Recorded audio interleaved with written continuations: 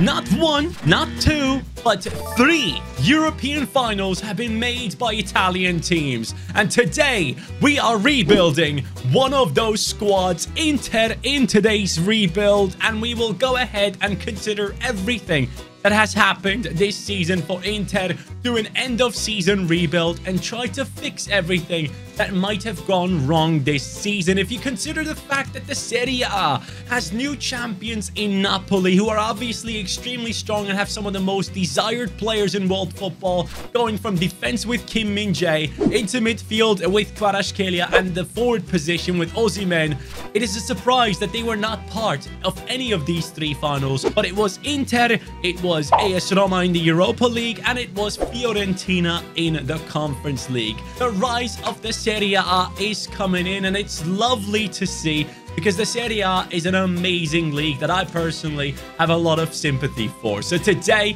let's do this rebuild with Inter. Let's talk about all the things that have gone right and all the things that have gone wrong, and all the things that will be happening in this summer transfer window. Oh, and of course, guys, the ultimate goal that we're setting ourselves for this rebuild is Serie A, the Coppa Italia, and of course the Champions League, all in one season. So let's start off with the obvious, and that is the Champions League final that just passed. As I'm recording this, the Champions League final against Manchester City has just happened, and honestly, it's a shame to see Inter go out, because in the game itself, they actually had a higher XG than Manchester City. But things didn't work out for this team, and if you look at this squad, you're probably thinking, like, how did this team make it to the Champions League final? Because before this season started, if you asked anyone, no one would have told you that they expect Inter, out of all the Italian teams, to be the one getting to the Champions League final. Most people were talking about Napoli all the time.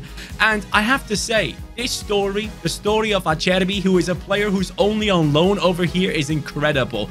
This man had cancer twice and beat it. And yesterday, against Haaland, actually had a good performance as well. Much respect to him, an incredible story for him, but he's only on loan. And then if you look on the bench, you see the likes of Lukaku. And of course, the situation with Lukaku, there's a lot of things to consider here. Lukaku is only loaned from Chelsea, and as things stand, the Inter owner, the president, says Romelu loves Inter. That's very clear. He's a great guy, but he's under contract at Chelsea. We have to wait and speak to Chelsea to make Lukaku's future clear. And obviously, guys, there will be big question marks around a lot of players in this squad. When it comes to just contracts running out, there's a mental number of players that will be gone from this team as of recording today. Because if you look at this squad right here, Dzeko, contract running out.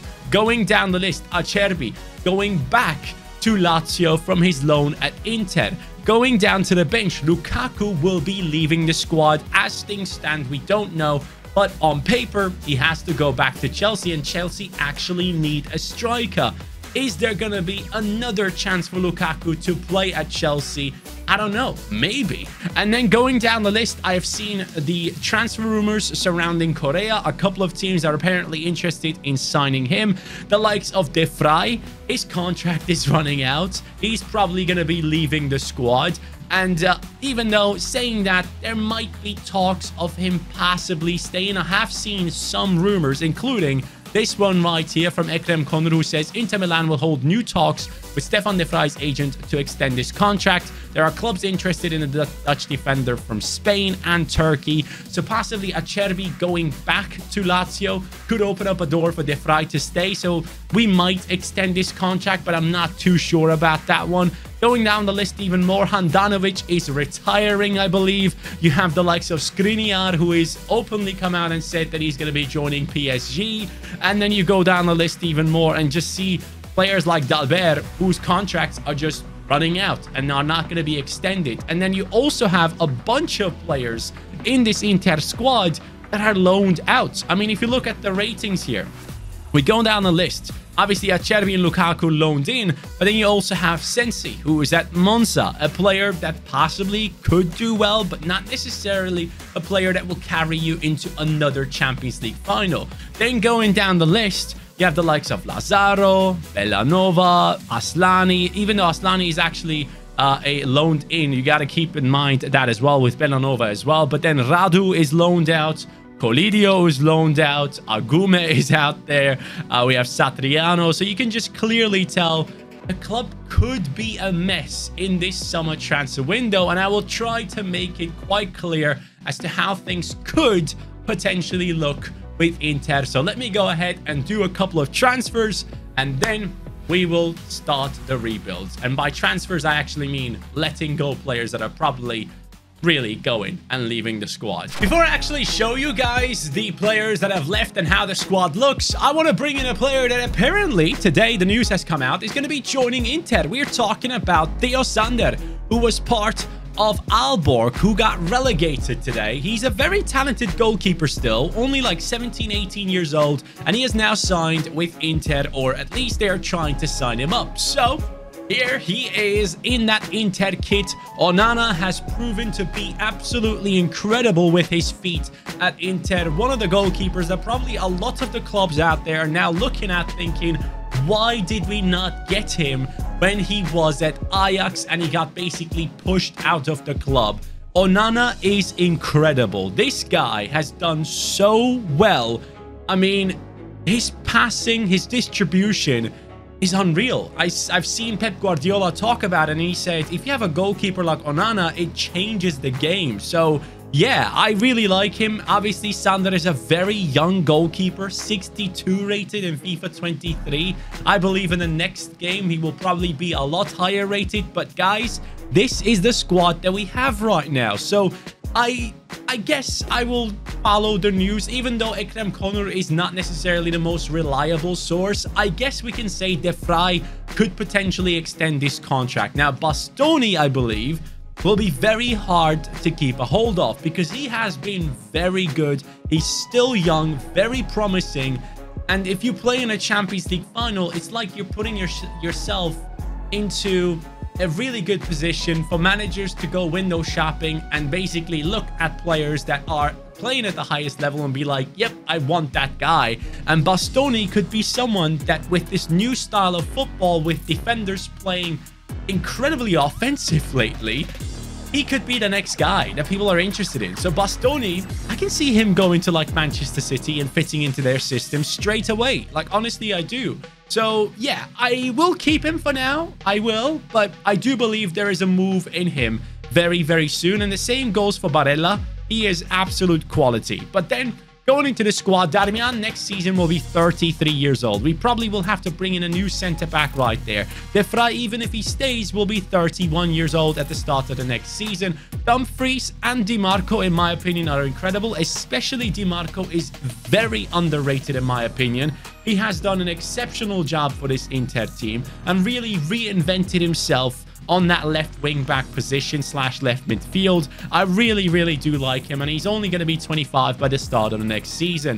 Çalhanoğlu has also kind of reinvented himself, dropping a little bit deeper and becoming a playmaker that is just ahead of the defense, but obviously still very much capable of going ahead and scoring and assisting, especially with set pieces. Brozovic has been in and out of the starting 11 many times this season, if I'm not mistaken. So I don't know what the situation is going to be with him, but that midfield is incredibly strong. Now, Lautaro Martinez has a contract until 2026.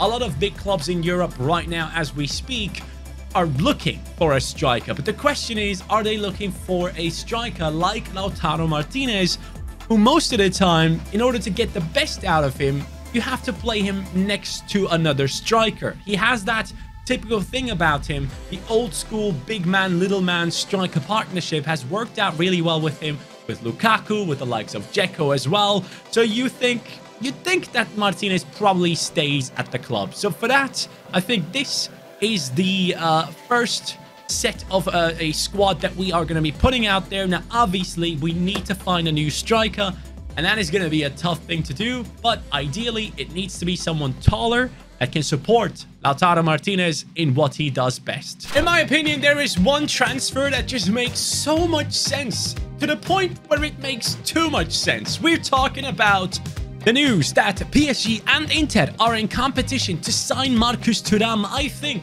that would be perfect. Honestly, he's a free agent. Obviously, PSG could be signing him.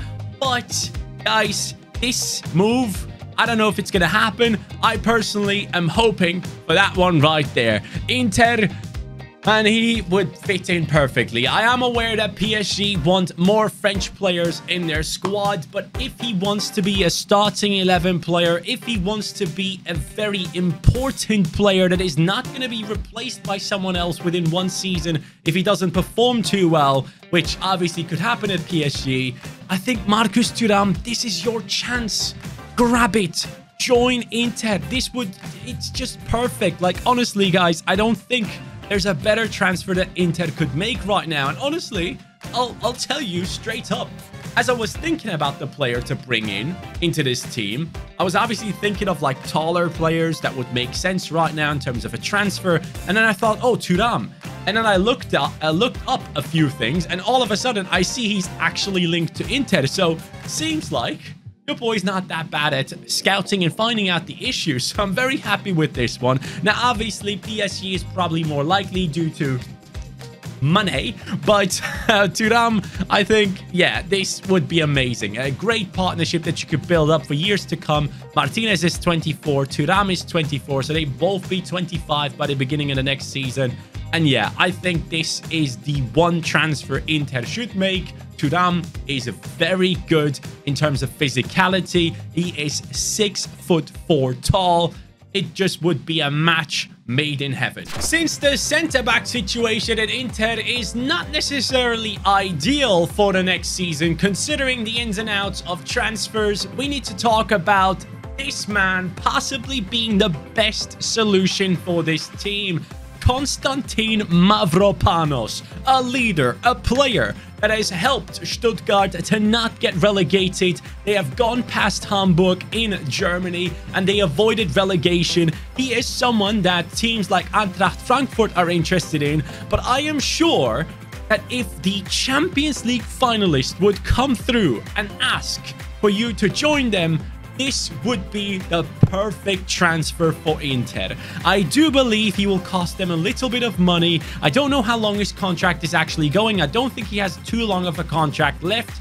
But nonetheless, I think he would be perfect. I really, really do. Mavropanos is someone that can do it all. He is very physical in his style of play, 6'4" tall, but also has high attacking work rate. On set pieces, he can be very, very strong as well. And I do believe that Inter have this thing about their defense with players like Dumfries, even a wingback who's actually 6'2" and very physical and good in the air. Set pieces are very important for a team like Inter, and if you have Çalhanoğlu kicking them into the box on corner kicks, someone like Mavropanos alongside De Vrij, Bastoni, Dumfries, the likes of Thuram as well, that could be really, really good. And if you have a goalkeeper like Onana who can chip balls and play long balls. Big balls. Having players that can bring it down, that can shield off players, can be very important. Even in defense, Onana has that capability of chipping that one attacking player, pushing him and pressing him.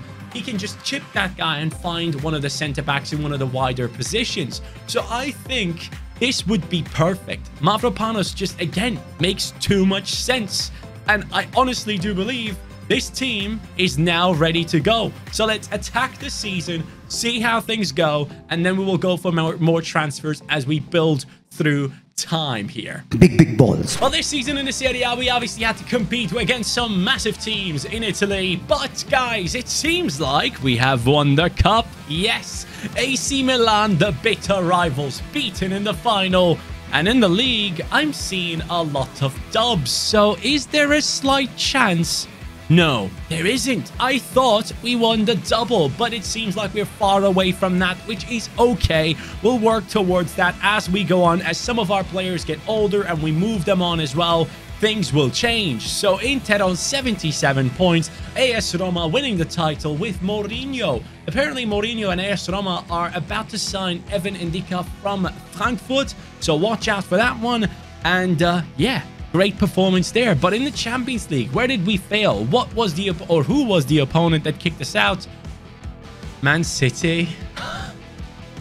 Of course it had to be Man City. Of course. Hopefully at the end of this video, we're actually playing against Manchester City. I would love that to finish off this video. And then look at this.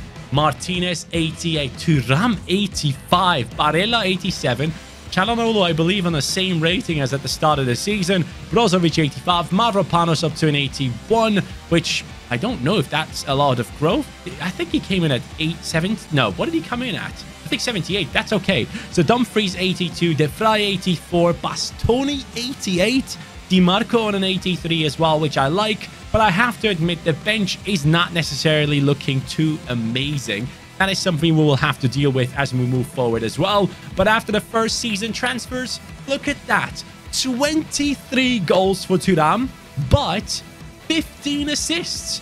That could be him heading the ball on to Lautaro to run through and score. Hey, it is working. The big man, little man technique is working still for Lautaro, who manages to get 22 goal contributions. Barella and Calhanoglu helping out in that attack. And now, as we go into our second season, in which we will be playing Champions League again, we need to make the right decisions. Some older players need to be moved on. Get the hell out of here. Starting off the rejuvenation of the squad in midfield, I am bringing in someone who has defensive but also great offensive qualities, brings in that physical side into the squad as well, and is a very hard worker. It is Ibrahima Sangare.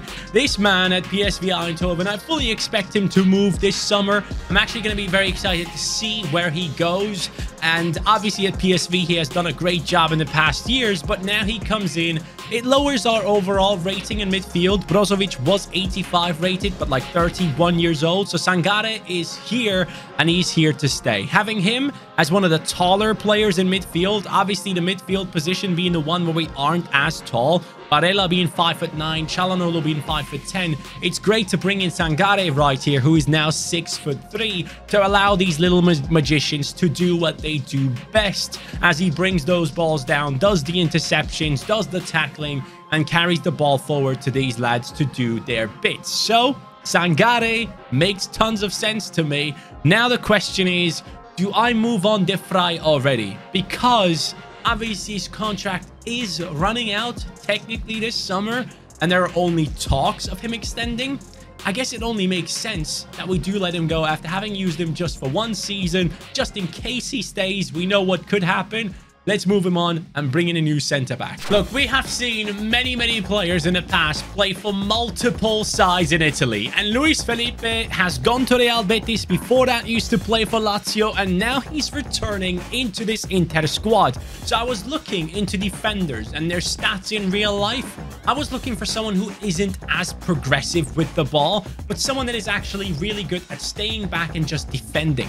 And Luis Felipe fit that profile perfectly. And that will allow players like Mavropanos and Bastoni to get the best out of themselves. So Luis Felipe welcomed De Vrij, who could possibly not even be there at the beginning of the new season. My God, can I speak?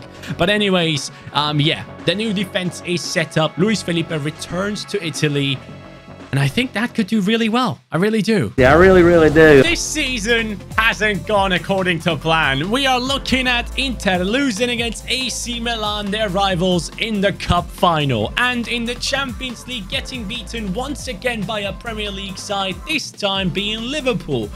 But there's one good thing I can tell you about, and it's the fact that we didn't finish fourth. We finished third. Yes! Anyways, let's go back in here and take a look at the squad. Martinez, Lautaro on a 90 now. Thuram on an 89. He's on fire. I definitely should work on his weak foot, though. We have Calhanoglu on an 86. He's now 30 years old. Sangare has blown up in his rating. What the hell? 87. Barella 89. Dumfries on an 83. He probably should have grown a lot more, considering he was higher rated than Mavropanos at the beginning of the season. That is a bit of a disappointment. He's 28. Ooh, please, Dumfries, you have at least like 3 more good years in you. Felipe has come in, grown to an 84. Bastoni is the leader of this squad. Honestly, I would just want to give the captaincy to him or Barella. I'm going to give it to Bastoni. Don't care.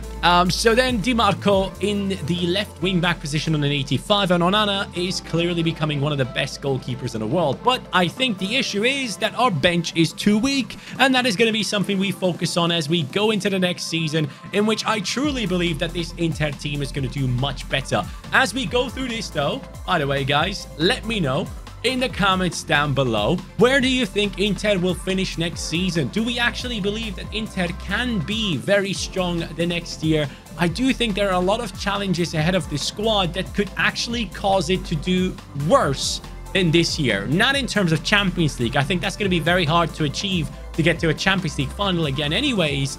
But in terms of the Serie A, do we see them struggling? Let me know in the comments down below. With all the outgoings and the rumors, not necessarily looking too great. So yeah, let me know. Oh, and of course, stats. Wow. 41-3, 30-11, 12-5, and 12-17. We have 4 players just absolutely ripping it up, and I am loving it. Well, lads, as we speak, there is one message that just came out from Fabrizio Romano, and he's saying Inter will continue talks with Monza for Carlo Augusto next week.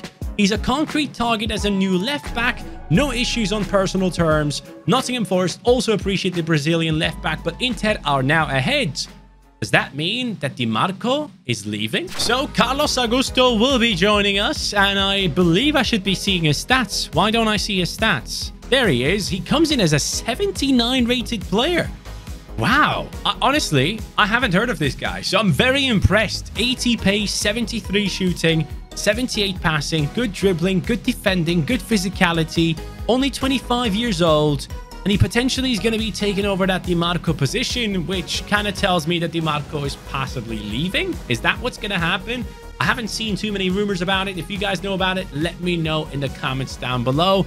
But Carlos Augusto, welcome. I needed players to the bench, and you are very much welcome to the bench. Next up, as the future Çalhanoğlu possibly, I am bringing in someone that can take set pieces, who's already doing it for Valencia. It is the main man, Andre Almeida. This is a youngster, a Portuguese one that I believe is going to be playing in the upcoming Under-21 Euros. Let me know if you guys are going to be watching the Under-21 Euros. I think they're happening starting like 26th of June, if I'm not mistaken. So yeah, I'm excited about that. I'll be watching in a couple of games to find some of the next hidden gems. But this one comes in as an 81 rated center mid, just like Sensi. So we have great backups there. Augusto can help out in the wing back positions. Satriano can come in for the strikers. Agume can come in for Sangare. Van Oosden for the center back spot. And then Sander is still here on a 60-7. But yeah, I want to go into the season with this team. I trust in them. So one Manchester team has been beaten, and I wanted to play against them in the final, but we are beating Manchester City as things stand. Yes, we are. The treble is still on. There's still a chance. I need to win every single game in the league, though. We need to. Yes, it seems like we are pulling it off. Barcelona, I think the first game was a draw. The second game is a win. Champions League finalists, cup winners, and possibly Serie A title on the line. Yes, all the games have been won. Okay, guys, there is a chance. We have won the cup. We're in the Champions League final. 2 trophies we can grab ourselves. But here's the moment of truth. Treble. Treble is on. Okay, so we can go ahead and pull this off. That one game against AC Milan might have decided everything. The direct battle between the two. We have pulled it off with this squad right here. 92 on both strikers. Çalhanoğlu 88, Barella 91, Sangare 88. Defensively, Luis Felipe and Mavropanos, along with Dumfries, the lowest rated ones. Bastoni on a 91 as the captain. Di Marco 88, Onana 89. I can see a potential rise for Onana's rating in the next FIFA for sure. And on the bench, we have quality players, with Almeida also going up in his stats alongside the likes of Agume. So good things have come around to this Inter squad, and we have beaten Manchester City, which is obviously one of the things we wanted to pull off. But right here, Lautaro and Thuram, this partnership has worked absolutely amazing. Di Marco, 14 goals and 8 assists from left wing back. Çalhanoğlu and Barella have just continued doing what they've always been doing, and Dumfries has been involved in 4 goals and 1 assist.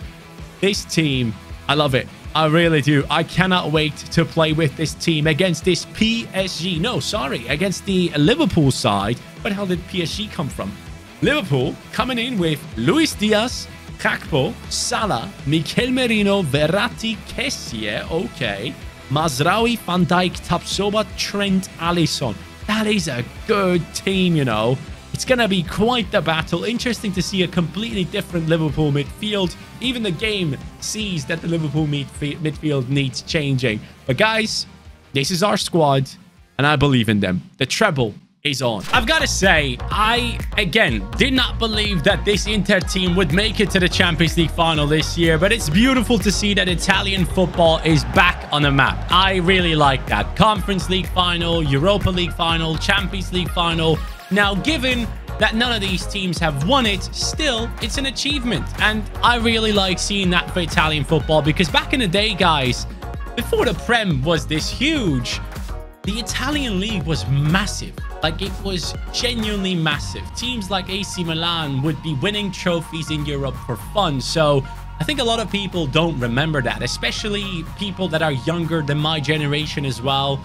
It's really something that was impressive back in the day. So for me, I would love to see Inter and AC Milan and Juventus, all these teams, become stronger again and compete with the likes of the Premier League sides in the future, because we do want to keep football competitive. We don't want the same team winning every single trophy every single year. That's not what you want to see. You want to see a competitive side walking up to the final and knowing that they are not guaranteed to win that game. So yeah, I really like that. And yeah, Inter, thank you for making that final interesting. Whoa, whoa, what the hell is happening here? Onana! Yes, buddy. And that's a good ball inside. Liverpool causing us trouble, but Onana won't let him past him. Dangerous. Still very dangerous. Liverpool just walking into my box and shooting once more. It is a showcase of that man's skills so far. No chance in the air. You're not beating me in the air. You're also not beating me with long shots. The defense needs to sit back, as we do play this 5 at the back formation. When we are defending, it should be quite effective against this Liverpool side. Çalhanoğlu. Great work. Lautaro. Di Marco. Down the left. Thuram in the middle. Di Marco. What? How can Alisson just grab that out of the air like it was nothing? My biggest chance so far. Just completely wasted. Thuram, Lautaro, once more. Great run inside. The first half ends with Liverpool mostly dominating the chances. Salah making a run. Right there, defending it. Lovely. I thought at first, what a mistake at the back. Oh, Marco Verratti scores the goal. That needs to be cleared much better. This is late into the game as well. I mean, by late, it's like, what, 61st? Yeah, I need to do so much better there. I need to clear it. I can't just play it straight into the middle. What a mistake. Moving it. Çalhanoğlu waiting for the right moment to take the shot himself and give Thuram a chance for, yes, picking up the pieces. Thuram, 69th. We are back, baby. Let's go. A huge moment for Inter. Need to use this left-hand side a little bit more. We are getting great runs from Çalhanoğlu, who can now find Thuram once more. He strikes it on his left, but his left foot, I forgot to train it. It's still a 3-star. Çalhanoğlu's set piece is important. Very important. Thuram against Van Dijk. Hits the crossbar. Mavropanos wins it. Alisson saves it. Ah, mate. What a freaking game. There's still time, though. There's still time to get one more in. Cross whipped in. Thuram in the center. Alisson, of course. Why not? Ooh, big steal. Lautaro. Lautaro. Thuram. Yes. 88th minute. Big mistake at the back. Inter have done it! Unbelievable scenes. Look, I didn't want it to come down to an error at the back, but the pressing worked out Çalhanoğlu, Lautaro, and Thuram.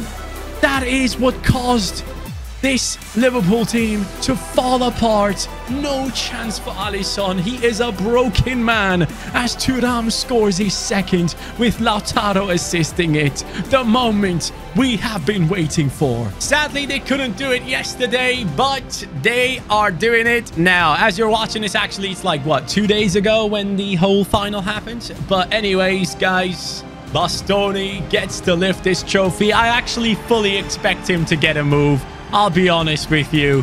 He is too good of a forward-playing centre-back. And I believe he's left-footed as well. And that is something that's really hard to find. There are only a couple of players that can do what he does, like the likes of Guardiola and such. But that is the end, guys. Inter have done it. And I've had a ton of fun seeing the rise of Serie A again. Thank you so much for watching. I will catch you on the next one. Take care and peace.